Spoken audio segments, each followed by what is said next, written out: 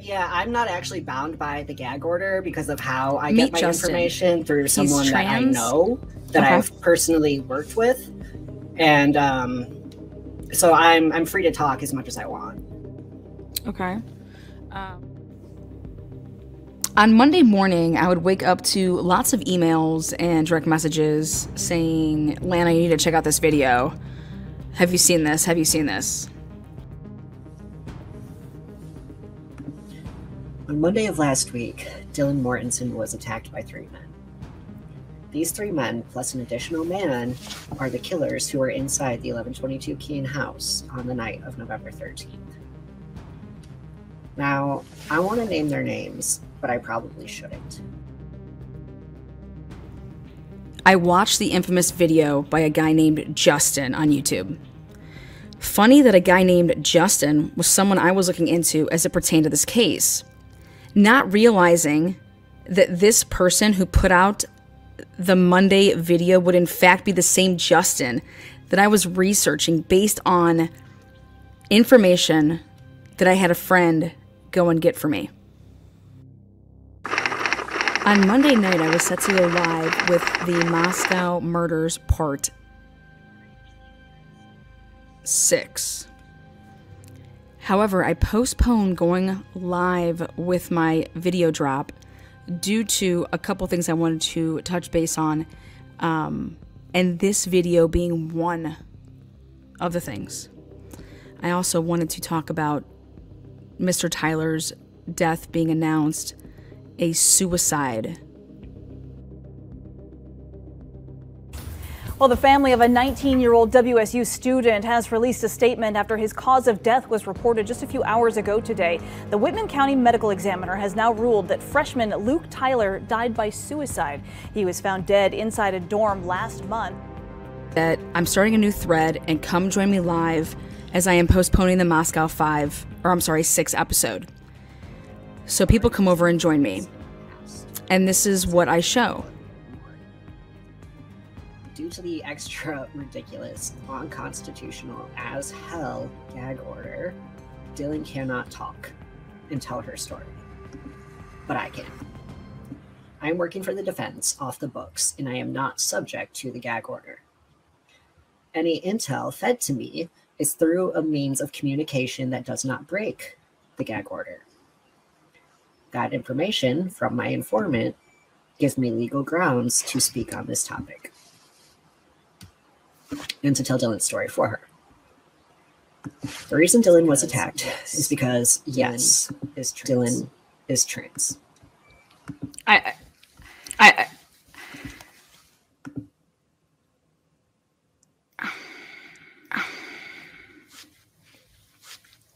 I'm gonna refrain for a minute. And then I'm gonna let this. You heard me right. Dylan is trans. I know this to be a fact.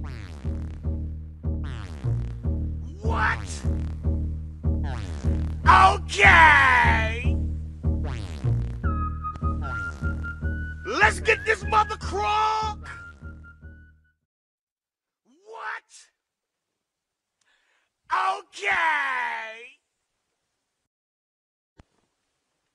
Let's get this mother crunk!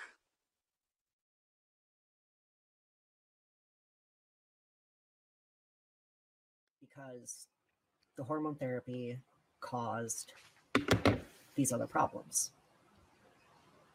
And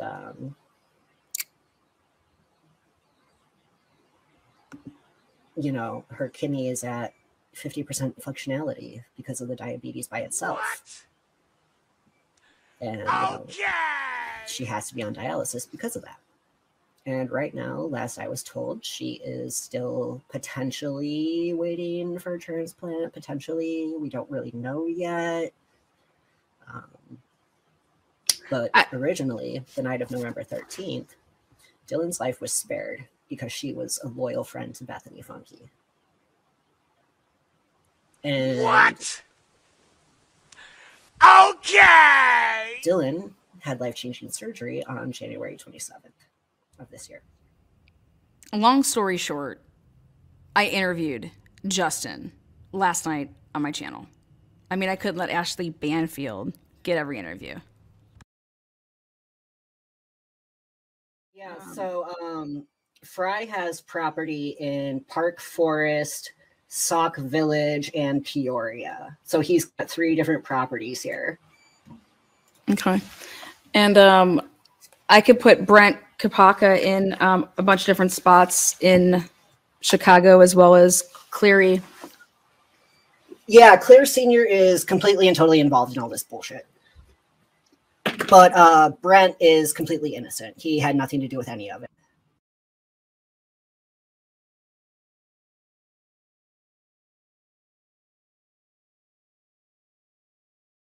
Video, I don't know. And you guys, I don't know.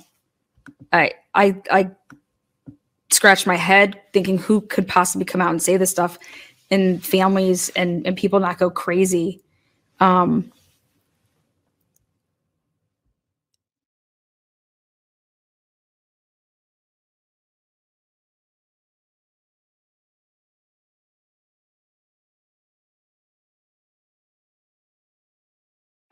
Pete Buttigieg started running for president, I worked on his campaign with him. Okay. And I was helping him write trans healthcare policy that would be better than what exists now, because there are things. So all your information is coming from your source? Yeah, all of my information comes directly from my source, who I know in person from working with him on Pete's campaign. Okay. And any of this? I don't even know who Ann is. Well, Brian's attorney? Oh, I've emailed her a couple times, but her response to me. Something. Maddie and Hannah lived together their freshman year in the dorms. Can you prove that? Sophomore year, that I don't have proof of, at least not right now. But sophomore year, Hannah moved out and she moved into her apartment on Baker Street. Her first roommate Was she ever interviewed by the police? They ever? She's been trying to get Hannah's file from them since Hannah died. They won't hand it over. Isn't it a closed case? Yeah, it is. So what's the whole? Why can't she get it? So she was promised the file 3 separate times.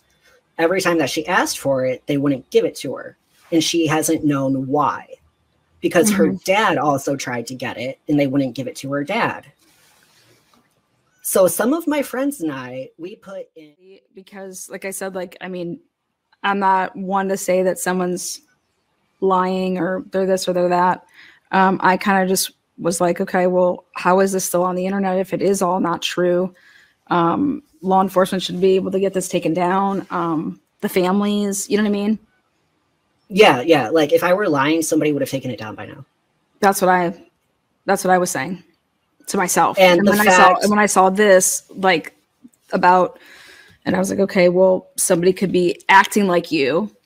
And the only way that I could do that is by flushing it out. So I went ahead and that's why I put this up here saying that, all right, well, maybe Justin will see this, because sometimes you don't even know when people are doing stuff to you. You know what I mean?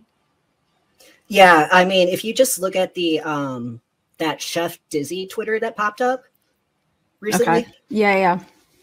All he's doing is attacking me. And he's saying all these lies that just aren't even true. Do you believe that that's harsh? Isn't that who Chef Dizzy is? It's not Anon, because Anon is in PC. He is in PC. Yeah. Yes, I knew it. I didn't really know that. Sometimes you just got to make somebody feel good about themselves. But you're buying in. So they keep telling. Really? Yeah.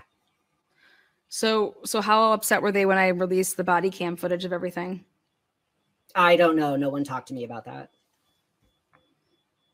Because I know that they had that for like a month, like news outlets, like mainstream media.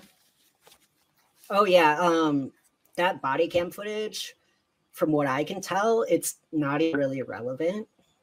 It's interesting with the well, a couple things to me were interesting. The amount of people that were responding for certain things for a noise complaint. Why are there all those officers? Number one. Number two, when you have a ride along, they're not supposed to be all up in that like that. Yeah, basically those videos are just giving you the proof of the sketchy stuff that's been going on. At the house, yes. Yeah, yeah. The revolving door. Yeah, the revolving door of the plug house. Yeah.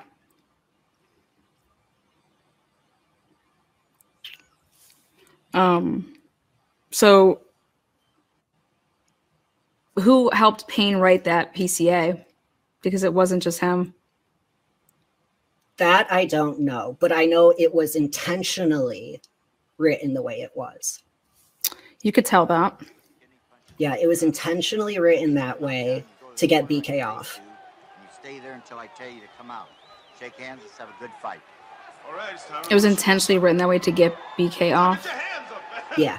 You need an interpreter? It's time to go to school. So basically, it was intentionally written that way to be beatable. Yep. Again, is this your speculation or is this?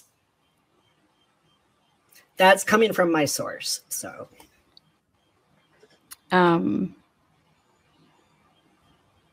What's has there been any talk about? I told Adam everything. We still don't know what that is about. Because we don't know where Adam is, and Adam isn't talking. And anyone else who knew, unless Dylan and Bethany knew, everybody else who knew what happened is dead.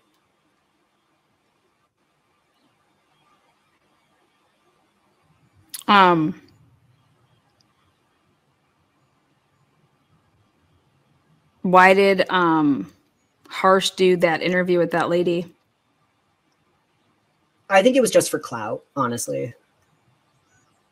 Well, because I mean, I caught him lying a couple different times. Yeah, I think it's really just, I kind of think he likes the attention. That's how it felt to me. It was kind of like an attention grabbing sort of thing because everybody was so obsessed with him and his car. His car? Yeah. What about his car? He has a little white sedan. That looks like a Elantra? Yeah. Suspect vehicle 1? Yep. I can't even keep track of how many vehicles are involved in this right now. There's so many vehicles. Like, what kind of protection can you get in these cases? Like, you can lock your windows, you can, like, put strips and stuff, you can get a gun, but, like, this dude, like, went in the house and killed them before they could really react. So what do you think about, and left, and not anybody knowing. Shoot like, Paul? That's scary. You know what I mean? Yeah, so the Shoop family are pretty fucking scary.